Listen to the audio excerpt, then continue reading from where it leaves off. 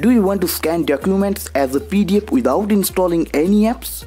Don't worry, the Motorola Moto G85 5G has a built-in feature for that. In today's video, I will show you how to scan multiple documents as a PDF using your Motorola Moto G85 5G without using any third-party apps. So let's get started. First of all, open the camera app. After that, here you swipe right and tap on More. Then tap on Scan. Now point your camera at the document.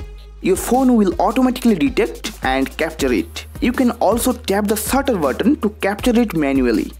If you want to add more documents, tap on Add Page and capture the additional documents. Using the same process, you can add multiple documents into one PDF.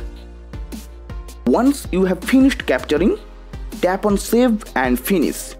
Then tap on OK to save your file.